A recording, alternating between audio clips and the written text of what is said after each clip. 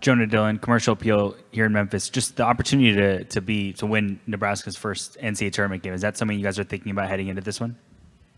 Yeah, most definitely. Obviously, going into the season, it's a big goal to be here.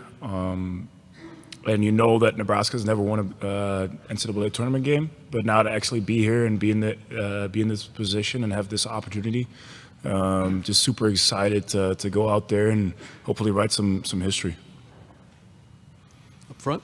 Robin Wash with HuskerOnline.com. Brice, the A&M players and Coach Buzz Williams was talking about you guys' scouting report of what they thought of you guys, and they used pretty and just talked about the offense. What have been your impressions of A&M now that you've gotten some time to look at them, and what jumps out about their strengths and weaknesses? They're just an aggressive team. I wouldn't really say anything special about them. You know, they just have their identity of trying to out-tough the opponent, and that's been the emphasis this week. You know, we just can't get punked, and we're just gonna focus on that. Over here. Madden Field actually was 5 here at Memphis. For either one of you, Casey has obviously taken the college basketball world by storm over the last couple of weeks. I'm not sure if either one of you buy into Japanese Steph Curry hype, but what's it like to play alongside him? And do you guys have an anecdote of something amazing he's done in practice or a game that's really stood out? I will start with Rienk, and you guys can both take that one. It's obviously special to play with somebody that draws in this type of hype and this type of excitement around himself. He draws a lot of attention on the court, which makes it a little bit easier for us to play. I know for myself, I definitely look for him and try and feed him the ball whenever I can during the game. But it's been pretty special to have him have him on our team this year. Like an anecdote for. I mean, he was over the summer. He was with his national team, but one of the first practices that he was back, we were playing a little 5-on-5, and there was 3 possessions in a row. First one, he hit just a normal 3, and then like when you let him hit 1 3, he gets on fire like right away. So then he hit a step back 3, and then right the next possession, he got switched. The 5 switched out on him, and he just took him 1-on-1 and hit another step back 3, like 3 possessions in a row. And like that was the first time that I really saw what type of player he was in person. And I mean, he's been special this year. Brice? The stuff y'all see out there on the court on games, like that's definitely crazy. And like Rienk said, he's definitely like a guy who can heat up just by making 1 shot. But the stuff he does after practice or after shoot-arounds, when he's like hitting turnaround half-court shots, like he'll turn around, he won't look at the basket, he'll just throw it. Him and Rienk will do it every time after shoot-around. Yeah, but Casey makes him on a regular, and it's just crazy the stuff he does off camera. The center? Joseph Meyer, Daily Nebraskan. Both of you guys transferred in for this moment. You've set this goal ahead of you at the beginning of the season, but now that you're here, how cool is it to be in this spectacle and be in March Madness and see the city and all the hype around it? It's new. It's exciting. Like you said, it's the goal that we set out to do before when we transferred here. But at the same time, we wanted to win here. We didn't want to just be here. So while we're excited, I think we're both just trying to, write history, put our names down in history with Nebraska, and then just make a run. Yeah, we're not here just for one game. Everybody will say that. If you ask the Texas A&M players, they'll also say we're not here for just one game. But obviously excited to be here, but we don't want to be here just for one day. We want to extend this journey a little bit longer. All right. Teresa Walker with the Associated Press. How unique is it that, I mean, you've been around Tominaga, but to know that this game is being live streamed in Japan and to get that kind of reach, is it fun? Do you have some family members who, in parts of the world that may be able to watch this game because of him that otherwise would not have been able to, they'd have been checking an app trying to keep up with the game? Yeah, I don't have any family in Japan or anything, but, it's just crazy that one guy can draw so much attention. Nationally, worldwide, it just shows that the game can bring everybody together. But it's just cool. It's cool that everybody over there can see him play and support him. He's kind of a celebrity over there, I heard. So, it's all necessary. To our left. Hey, Rienk, Brice, Steve Mark with Rivals. I'm just wondering about, we talked to you guys on Sunday and we asked you, how big of an impact Fred can have now that you've had some preparation, some practices going into this game, he's played in the NCAA tournament, he's coached in it. Just what kind of help has Fred been during this process?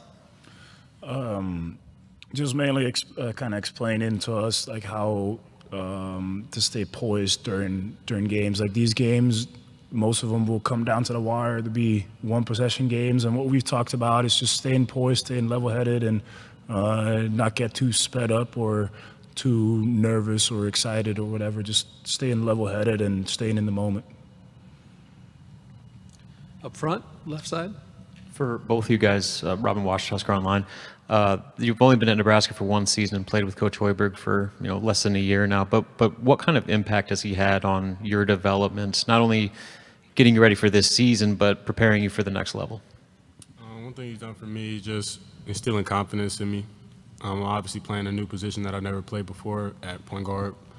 Kind of running the show, and whether I make a mistake, whether I make multiple mistakes, he's always just showed that he has confidence in me, and that helps me have confidence in myself. He's given me freedom to make mistakes and learn while pumping me up behind the scenes. So just having confidence in myself and my game, and I feel like that's just propelled me forward. Yeah, just obviously he's played and coached at the next level, and especially the coaching aspect of how he approaches a game. I believe he still approaches the game the same way when he was coaching the Bulls as he is approaching the game now. Just to learn from him, kind of how it goes on at the professional level, and how preparations go, and just learning a lot of how he looks at X's and O's of the game. Like just his basketball IQ is enormous, and learning from him has been really good. All right, our next three will come from the left. 1, 2, and then 3 up here. Go ahead. Hey guys, Rachel Fields with ABC 24 here in Memphis. I know you're probably overhearing this stat, but you're the only Power 5 team to have not won a game in a tournament. Is that something you guys talk about often? How do you work through that, and what's the motivation to go in and win this, to get that kind of monkey off the back? We've talked about it multiple times. We've talked about it a lot, kind of just to go along with our season. First, it started with the road games. Then once it started coming down to the wire, we started talking about we never won. But everybody talks about how we have a special group, and we don't want to just be like some people talk about. We want to we would definitely want to get the monkey off our back and win our first one. But like I said, we just want to make a run. We just want to make a run. Yeah, obviously everybody's aware, but like we can't let it define us too much. Like you can't go into the game and, oh, this is like the opportunity of a lifetime. Obviously it's a high pressure game, but we can't be thinking too much about, we've never won a game here. It's just, all right, this is one game that we have to win, and we can't be too caught up in the history of it all. We just got to focus in on the moment. All right, we're in our last 5 minutes. Go to the back. Yeah, to both of you. This is Io Kamiyaji from Sports Graphic Number Japan. There are like many great shooters these days, but what people say about Keisei is kind of different. They say like best show on the TV, or fun to watch, or why do you think Keisei is that kind of player?